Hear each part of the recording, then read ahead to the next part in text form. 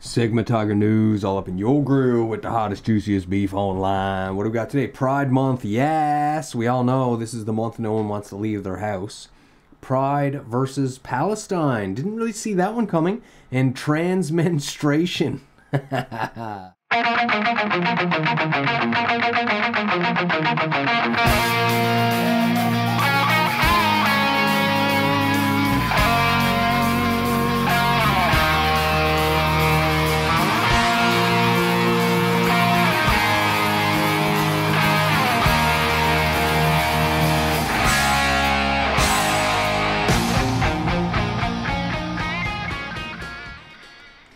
Welcome back. You're here with the big Sig Tig. We missed yesterday. The in-laws came for a surprise visit, and guess what? I had to entertain. And just like today, we're going to entertain you with Pride Month. What the heck is it? Let's find out. Let's go ahead and dive right into exactly what is going on in June. And when you are able to be out and loud and free, happiness is all there can be. It is a absolutely wonderful, wonderful time. There's so much love, so much acceptance. We have a bunch of different vendors, food trucks, live music, live drag shows. It's literally the best event of your calendar year, so you need to come check it out. Oh man, there's not a lot of places that you can go and dress up like this. It's just like a really safe space, and it's just so much fun here, and just see so many like-minded people. It's amazing. I think when people have to suppress their feelings, it really hurts their soul. Don't let anyone bully you into telling your story. Your story is yours to tell. The highs, the lows, everything in between is yours, and nobody should be able to push you either way. All right. Enough of that. All right, so here's the deal. These people are indulging in the lowest common base level desire, your sexuality. And that's what they've identified with.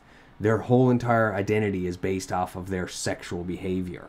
And it's tragic to see. But anyway, that's what they're promoting for the entire month of June. So stay tuned. What else do we have? This radical trans LGBTQ activist who pushed for safe spaces for LGBTQ people was just charged for killing his husband with a samurai sword. You can't make this up.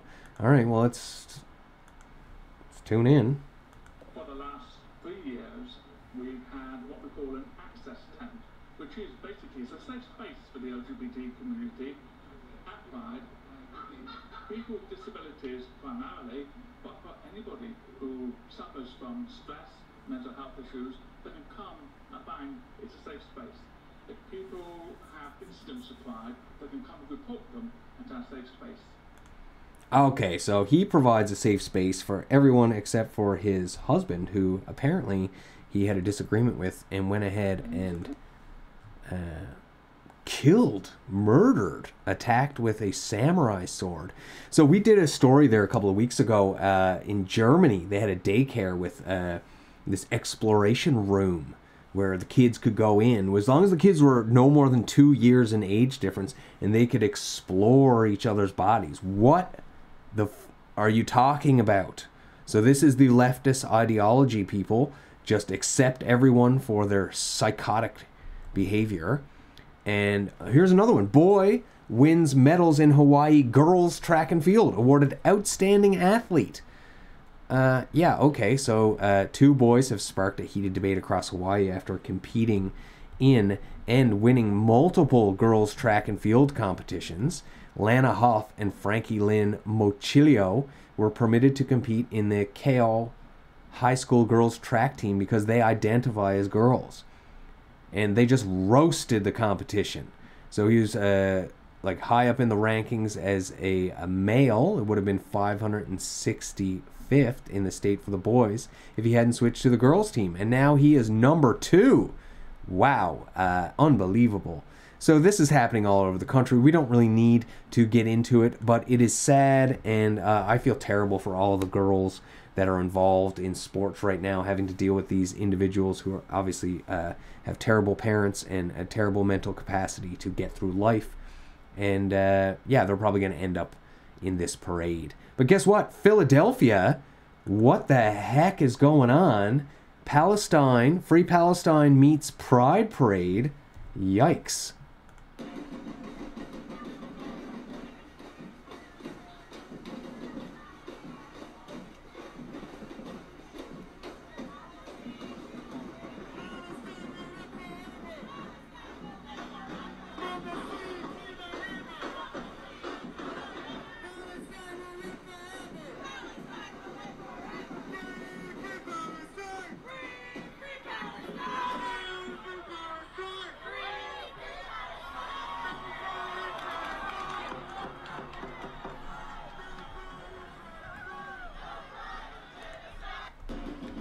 All right, so there you have it.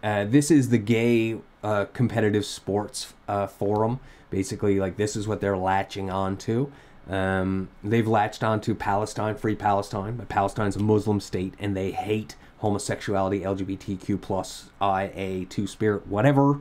They hate it. You would never be able to get away with this over there. They would literally eliminate you. So when eventually white people and Latinos and all the people in the West, Asians, slowly stop having children. We're at like 1.5 now, not enough to keep the race alive. Muslims are just popping kids out like crazy, so the Caliphate will take over, and this will be the first group they eliminate, 100%, mark my words. All right, what else we got going on? Okay, let's just have a closer look. More pride.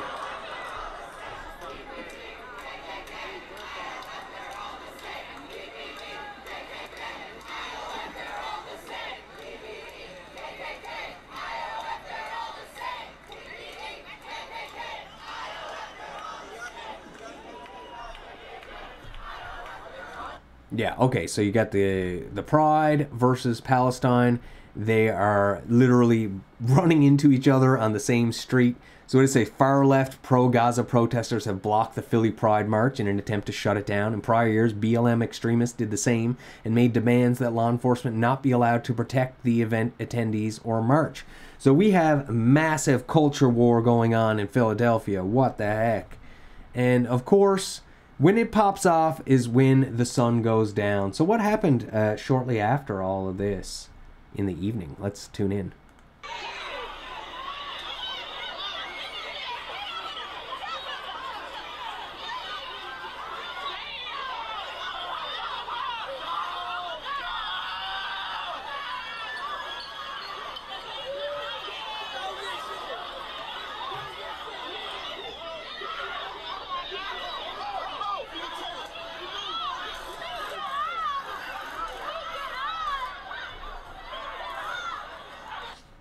So you can see they're wilding out there in Philadelphia, absolutely insane, as pro-Palestinian protesters block the LGBT marchers. But LGBT, you know, they stand with Palestine, so I don't know what's going on there.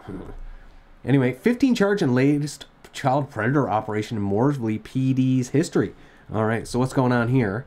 A bunch of creeps. Operation Artemis. 15 men have been charged for internet crimes against children as part of Operation Artemis, Mooresville police announced on Friday. The operation ran from May 28th to May 30th, just 2 days, and involved multiple local, county, state, and federal agencies. To date, Mooresville police said these arrests mark the biggest child predator operation in the department's history. Preparation for this week's operation began before May 2024 and involves 19 agencies, 65 personnel. Suspects range from 25 to 78 and came from as far away as Gretna, Virginia, authorities say. Queen City News is tracking the crime in your area. Yeah. Suspects used online platforms including Chat App, Discord, Doublelist, Facebook, FetLife, Grindr, mega personal ads, skip the games, and sniffies to solicit minors, police said. The operation saved the lives of countless children. Absolutely saved them from massive amounts of trauma. Please be aware of what your kids are doing online, because there's tons of creeps out there. It took them 2 days to lock down 19 in that place. Well, maybe we should bring in a little bit more strictness. Madagascar, following along with Nigeria just from a few years ago, allowing surgical castration of pedophiles. I mean, some places in the U.S., they allow for chemical castration. They'll give them puberty blockers, basically, to prevent them from producing sexual desire, is the desired outcome. Well, activists say the new law is a necessary deterrent against the country's rape culture. All right, what the heck is going on in Madagascar? A little island off the coast of Africa. Madagascar's parliament has passed a law allowing the chemical and surgical castration of people found guilty of raping minors. Human rights groups, including Amnesty International, have criticized the legislation, but some activists said it is a necessary deterrent against the country's rape culture. The bill was approved by Madagascar's Senate last week and must now be ratified and signed into law by President Andry Rajoelina, whose government proposed the change. Why is Madagascar introducing the law? Great question. Minister Landy Moblatiana Radosmashmashao said the measure was necessary because of dramatic increase in the number of child rape cases. Unbelievable. In January alone, 133 cases of rape of a minor were recorded, and a total of 600 were reported last year. The current penal code has not been enough to curb the perpetrators of these offenses. Yeah, so guess what? Criminals will continue to commit crimes when the risk doesn't outweigh the reward. Okay? Like what's going on now in the US, where like all felony crimes are no bail, released with no bail. Like just go ahead, back on the streets. Make sure you come back for your court date though, and behave. So anyway, what does the law say? The new law says surgical castration will always be pronounced for those guilty of raping children under the age of 10, while cases of rape against children between the ages of 10 and 13 will be punished by either surgical or chemical castration. So if you go to 10 and below, they'll literally lop you off and turn you into a transgender. And, well, you might as well accept it at that point, you know. And, yeah, so if it's between 10 and 13, then they might lop you or they might chemically castrate you. And rape of minors between 14 and 17 will just get chemical castration. So very interesting how they decided that. Offenders will face harsher sentences of up to life in prison. Good. Absolutely. Children are the ones that should be protected, and anyone who harms them should be destroyed. Bottom line. California, I'm pretty sure you can solicit a minor, and it's a misdemeanor. Like, what the heck? Anyway, Madagascar, congratulations. Well done. Following Nigeria. Idaho bar sparks fury for declaring June Heterosexual Awesomeness Month and giving free beers and a 15% discount to straight men. Hey, happy hour. Let's go. The Old State Saloon. An Idaho bar has opted to counter the LGBTQ Pride Month by celebrating Heterosexual Awesomeness Month during the month of June, saying that without them, none of us would be here, which is an absolute fact. It takes sperm and an egg to mix, and if you got two sperms, they don't do anything except die. And same with two eggs. Nothing gets produced. Old State Saloon in Eagle, Idaho, which is just outside of Boise, announced this past Wednesday that each Monday would be Hetero Male Monday. Any man dressed like a heterosexual male will be entitled to a free draft beer, according to Facebook post from the bar. In a subsequent comment, the bar also said it was seeking applicants to judge if male patrons that come on Mondays have straight enough clothing, who will be paid $15 an hour plus free beer. I mean, sign me up, let's go. Not only that, but any straight couple that comes into the bar on Wednesdays will get a 15% off their tab. Boom! Get in on Monday and Wednesday. Get your Thirsty Thursday ready. Facebook post got a mix of reactions, of course, with some claiming that the bar is bigoted against LGBTQ people and others commending the bar owners for doing something so bold. Yeah, so what happens if you're a gay bar and a straight guy walks in? They're literally like piranhas to blood. They're going to attack that and try and be like, I got him, I got a straight one. Like, that's the whole thing. Their whole culture is all about, like, entrapping and turning heterosexual into these marginalized transsexuals, whatever. Anyway, any man who decides to come into the Old State Saloon on Monday were possibly in the closet. Whoever wrote this post is so deep in the closet they're having adventures in Narnia with Liberace and Mercury. Yeah, absolutely. So well done there. Go ahead, stand up for what you believe in, whether it's against the narrative or not, but just stand up for what you believe in. And if you get proven wrong, then accept your defeat. Police officer 29 who was repeatedly stabbed during an attack at an anti-Islam rally in Germany has died, and we'll pray for his soul. Unfortunately, a psychopath Muslim felt that you shouldn't be entitled to your own opinion and decided that he was going to murder someone who was denouncing Islam as a false religion. And there you have it. So we'll pray for that individual if you'd like to check it out. Previous episode on Friday. Gunman who shot two NYPD cops revealed to be a migrant who recently crossed into U.S. via Eagle Pass, sources say. All right, so if you guys are under a rock and don't know what's going on, a couple of police officers were shot in New York City and died, And what happened? A 19-year-old Venezuelan migrant, early Monday, they tried to stop him. He was riding a motorized scooter, with one of the injured officers rendering aid to his partner since he was more concerned about him. The officers had tried to pull over the teen, identified as Bernardo Castro Mata, after spotting him driving the wrong way down the street, 89th Street and 23rd Avenue, in almost about 1:40 a.m. Yeah, so they tried to pull this dude over, and he fled, and guess what? He murdered them, because he's a migrant scumbag. And he had nothing to declare as he crossed the border. Have you been in jail before? Shouldn't that be a question? I bet you he was. Third strike trans rape suspect prompts rebellion against California law after attack in woman's prison. Yeah, so apparently if you are a dude and you say, I'm a woman, then they'll put you in prison with women. And what better place for a rapist to be with a penis, a place with a bunch of vaginas. Tremaine Dion Carroll transferred out of women's prison after being indicted on 2 rape counts. Good Lord. Transgender identified California convict with a lengthy record of criminal violence has been transferred out of women's correctional facility and back to men's after being indicted for rape.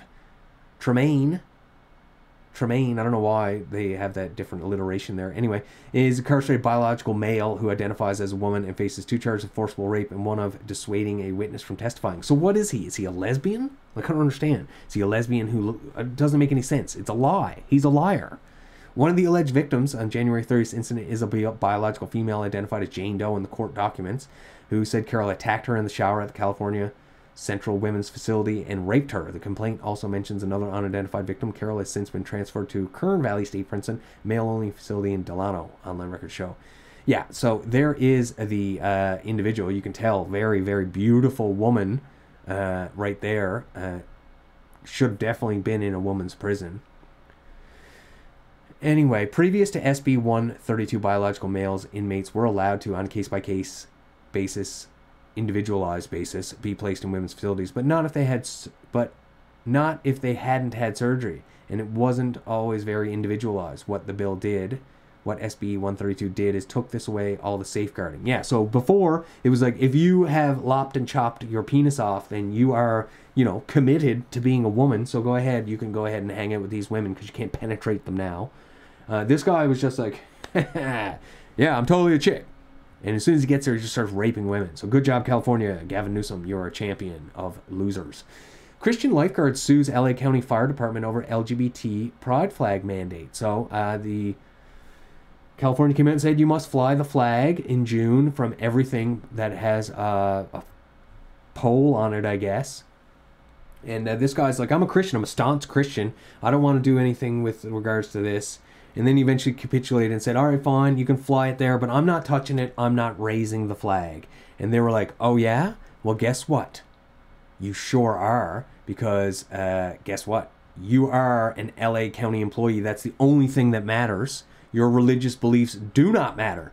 So he obviously saw that as discrimination, and he's taking them to court. And he'll likely win if that's a fact. For a devout Christian to ask for an accommodation not to have to personally raise the flag is such an easy accommodation, such a simple solution. Just have someone else raise the flag. Devout Christians need to have protections in place. There needs to be strong precedent in place protecting them, and the law already provides that protection. So, follow the law. You are done, California. What else? Can transgender women have a period? Of course they can. They can do whatever they want. Trans women do not experience typical menstrual periods. However, they may experience physical and emotional symptoms similar to premenstrual syndrome and premenstrual dysphoric disorder. Transgender women may undergo gender-affirming treatments such as hormone therapy. As a side effect of hormone therapy, they may experience symptoms similar to those of premenstrual syndrome, PMS, which, you try and say that to a woman, you're having PMS, are you? So I wonder if they agree and react the same way. Or premenstrual dysphoric disorder. That sounds more likely because they're mentally handicapped and they can't understand how they were fitted with the improper body when their feelings are different. I have no idea. Well, how are they doing it? Well, mentally ill men claiming to be women are inserting frozen tomato paste into themselves to mimic period. I'm so sick of pretending like these people are normal. So yeah, you can get these little tomato pasters. This is zoom in on this. Yeah, and they'll go ahead and put these in their rectums, and then yeah, I guess they'll squeeze like they're using the washroom, and then boom, out comes some period blood to really affirm their femininity. What's more feminine than, you know, tomato sauce coming out your backside? Anyway, there you have it, people. It's a sick world. It's June month, so maybe China can help them out. Chinese tomatoes from Xinjiang arrives in Italy, and the farmers are like, this cheap Chinese tomato paste. Well, guess what, China? If Italy doesn't want it, California certainly does. Divert those boats over to California. There's at least 0.1% of the population that will buy all of your tomato paste.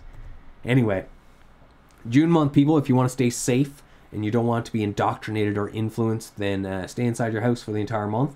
Go ahead and get some groceries delivered, get a Netflix account or something like that, and enjoy your time with your family. Because if you go out there, then you don't know what's going to happen, okay?